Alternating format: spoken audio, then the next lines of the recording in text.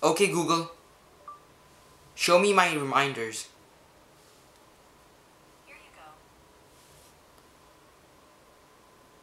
Check that out. I don't know how focused it is, but this video was long overdue, alright? I really wanted to make this video, and I really couldn't get the chance to. However, now's the time, alright? The Google Pixel 2 was released a few months ago, along with the iPhone 10, and both of them are amazing devices. They have great cameras. In fact, they have the best cameras right now. One feature that they both have, which is amazing, that the Pixel 2 can actually do with one camera, is the fact that they have this portrait mode. Now, this mode basically blurs out every single thing around you except the subject that you're aiming at.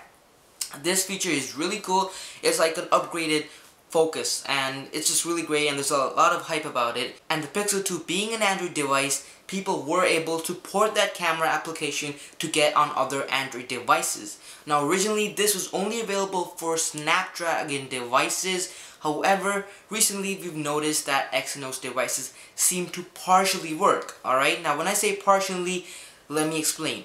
So I picked up the Galaxy A5 2017. This has an Exynos processor, and it's a really good device. It's a mid-range phone, which I think is pretty good, and I've been using it and I fell in love with it. It has a good camera, not the best, but it's still pretty good, and I'm gonna try to get the Google camera on this phone. I have tried it on the LG G6 and it works 100% perfectly fine, and I put a list over here.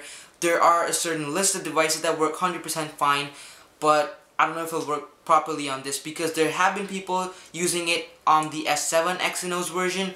They have said that it works partially. Now let's go find out what they mean by this partially. Alright, without further ado, let's get started.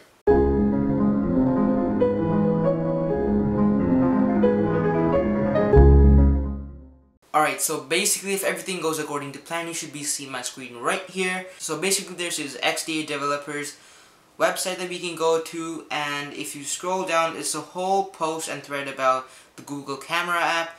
And over here, like I said, the LG G6, OnePlus 3, 3T, 5, Galaxy S8, and all those stuff, the Snapdragon version, it's written down just to mention that, works perfectly fine. But if you go down here, there's a download button in red.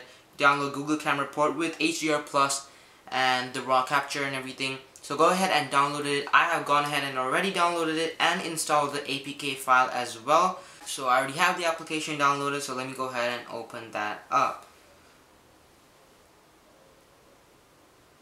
Alright, there you go. That's the application, and basically it's the Pixel app, just basically the Pixel 2 camera app, and we have some extra features like photosphere and lens blur. That lens blur is the portrait mode in Google's terms, and I'll put some photos for you guys of examples that I took with this Galaxy A5, which is a mid-range device, so it shouldn't even be getting even decent lens blurs, but it got some pretty good photos. I was able to get some good photos, and unfortunately, remember how I said it partially works? Well, I found out that the front-facing camera does not work. Alright, now it says supported HW level front-facing camera right here, and I have tried messing around with them, but as soon as I turn it around and go back, the application just stops and I can't restart it. It just crashes again, and I tried restarting it because on the thread it said that when you make a change you need to do a restart. I have tried restarting my device, but it did not make any difference. So the only way that I got it to work was by going onto the application and basically, oh, and good thing you also have the hold down the application to get like an extra action. That's pretty cool. And I found out that the only way to fix it after getting the crash is to go to the app info and then just clear the data.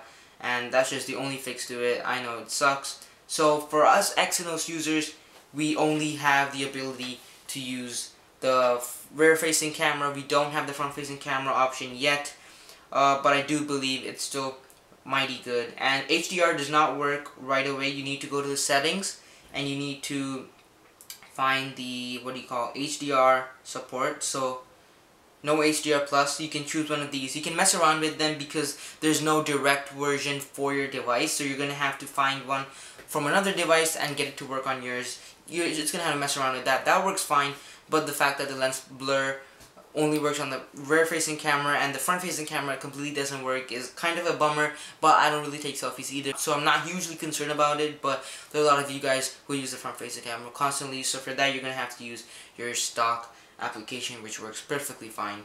Alright, so that's it for today's video. I'm going to take this away from there.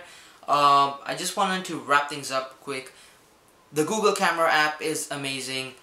Unfortunately, we will never get the Apple camera app, but the Google camera app, the Pixel 2 camera app is amazing, and hopefully soon we will be able to get a working version for Exynos devices and any devices. But for now, if you have a Snapdragon device, you're most likely going to get it to work. And yeah, I'll leave the link in the description if you guys want to check it out. Just wanted to make this video for you guys. Don't worry, got a lot of more videos coming up for you. Yeah, so for that, stay subscribed. I'm trying to hit 500 subscribers, so with that being said, this is Tech Alpha. See you guys in the next one. Peace.